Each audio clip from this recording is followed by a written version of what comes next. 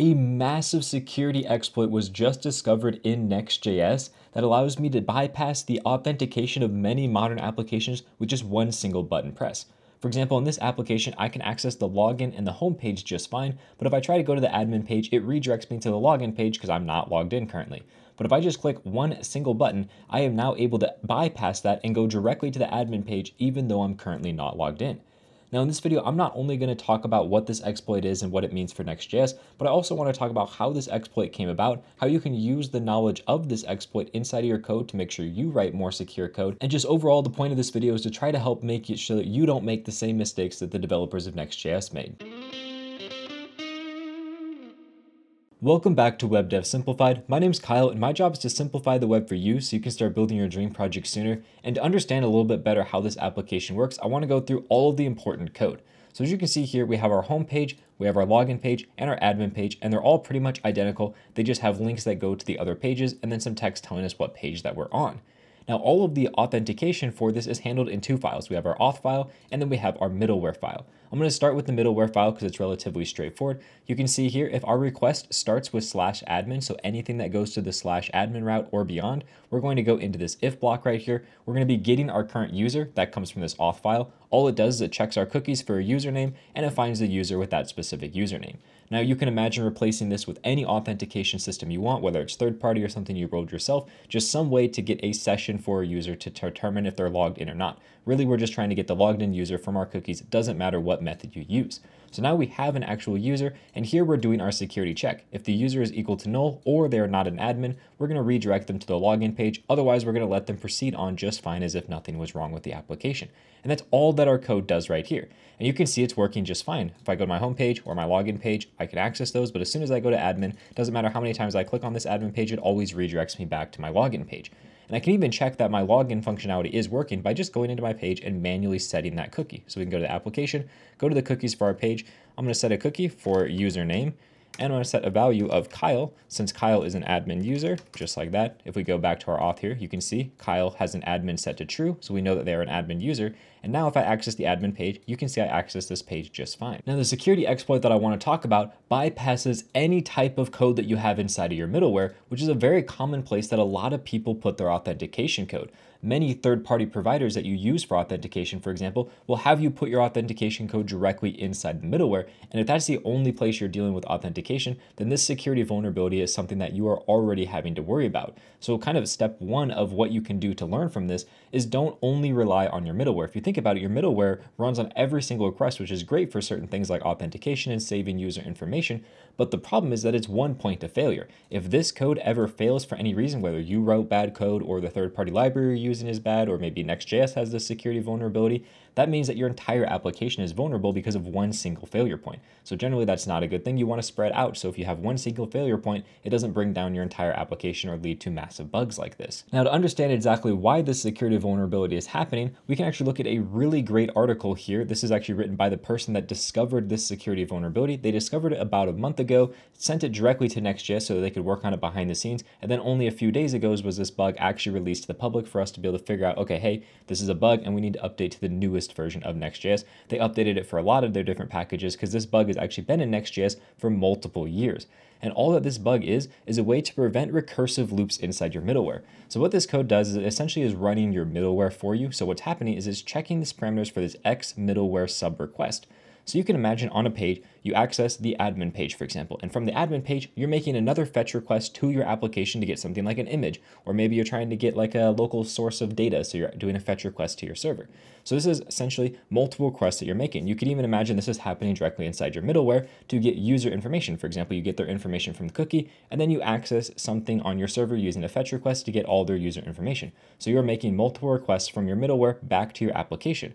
So to prevent you from having an infinitely recursive loop where you constantly call your middleware over and over and over again an infinite number of times, they've set up this max recursion depth of 5, essentially saying that if you are calling your middleware 5 times in a row, doing the exact same thing, just calling middleware over and over and over again, instead of looping forever and crashing your application, they say, okay, once you hit 5 recursive calls, we're immediately going to exit out. That's what this section circled here is. This is an early return that says if we have more than 5 or 5 or more recursive calls, immediately exit out and say that it was successful and don't call the middleware again because we've tried to call it 5 times in a row and obviously we don't need need to do that. And if we look at the actual code inside of Next.js, this is the exact same function. You can see here we have that section that's the exit out early, and then we have this edge function right here. This edge function is essentially your middleware function. That's what it's accessing. And then way down here later in the code, it's actually calling this edge function. So by doing this early return, we completely skip calling the middleware function if we've already called it 5 times in a row. Now you may be able to see where we are able to create a security vulnerability, because what happens if I can tell Next.js that I've already called my middleware 5 times, even if I've not called it at all? Well, what would happen is it would go directly inside this if statement, return early, and never call your middleware at all. And that's exactly what the security vulnerability is doing. The way that it determines how many different requests that you've made is it splits a string based on colons, and it's going to be looking at this X middleware sub request header, which is something Next.js sets for you. So every time that you make a request that's a sub request from your middleware, it's going to append that request on to figure out what it is actually requesting. And if it's constantly requesting your middleware over and over and over again, that's how it's going to get that max recursion depth of 5.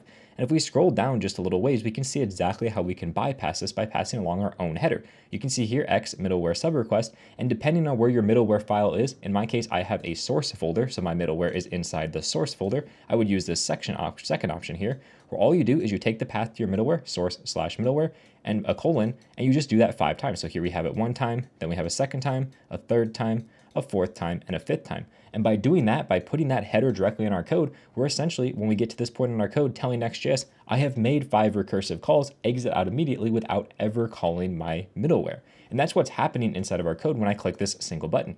What I can do, if I just click play on this, you can see I'm adding this X middleware sub request with that exact same value of 5 middleware function files separated by colons into my request. So every single request that my application makes, it's going to be sending along this extra header. So now I'm able to essentially navigate through my page as if I was skipping the middleware by being logged in already. So I can come in here, go to my application tab, completely remove this, or even change it to a user that specifically does not have admin permissions.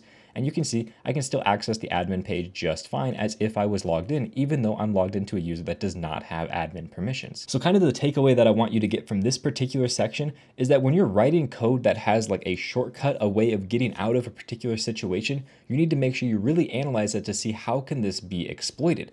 Essentially, they are trusting the code from the client to tell them how many times they have called the middleware.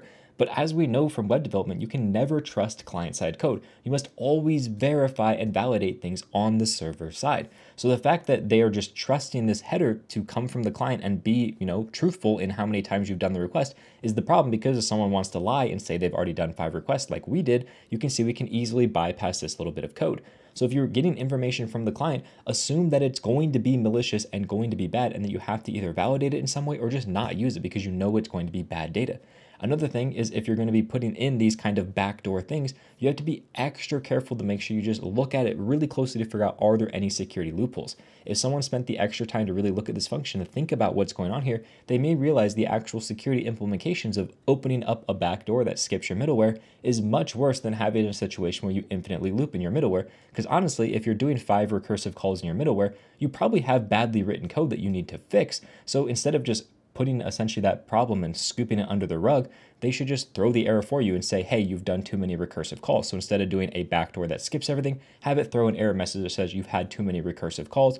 Rewrite your code to maybe not have all these recursive calls. So what is an easy way that we can actually write our code to make sure we are more resilient with these different things? I talked about how we can make sure we don't really worry about backdoors, but how do we make it so that we don't use our middleware as the only source of truth for our actual application? It's fine to use your middleware for some authentication stuff, and maybe you can store your user information inside of different things inside your middleware. That's perfectly okay. But anything that's security or mission critical, you probably shouldn't put inside this middleware because, like I said, it's one single point of failure.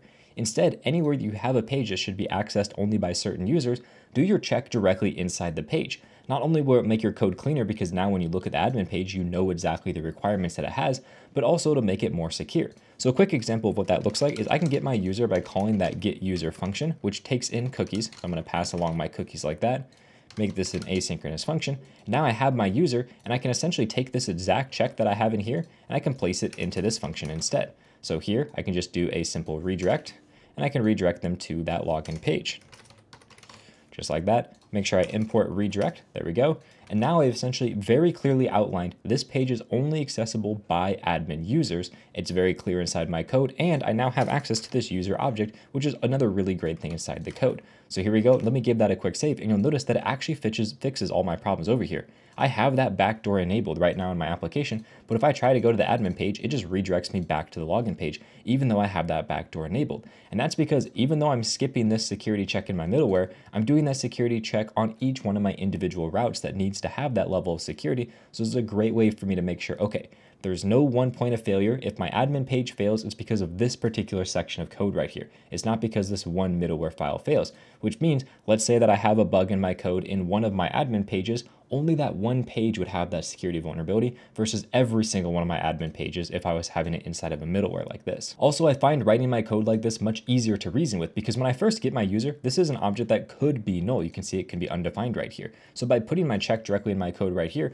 I also make sure that I have a user object that is typed properly in TypeScript where all of my different properties are aligned. I know for a fact this is a non-null user that has a string and an admin boolean. If you watch a lot of my project-based videos, you'll know that almost every single file that I have has code that looks pretty much like this, where I check if the user is equal to null and then redirect them to the login if they're not. This little line of code right here is in a lot of my projects when I deal with authentication. Even though I do my authentication stuff in the middleware, I put it additionally inside of these different files. And honestly, you can even remove your authentication directly from the middleware and instead use it as more of a gluing piece to help you with like getting the user information and storing that wherever you want it and so on.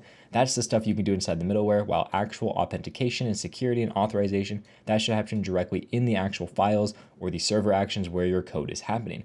And if your application was already doing this, even though there is this massive security bug in Next.js, it doesn't actually affect you because you are using your authentication properly in different places. And even if they bypass the middleware, it doesn't actually affect you. Now, if you're really security focused, you may be wondering how to implement authorization or authentication in your Next.js application. And I have two massive masterclasses on both those topics. I'm gonna link them right over here that cover everything you need to know about authorization and authentication. With that said, thank you very much for watching and have a good day.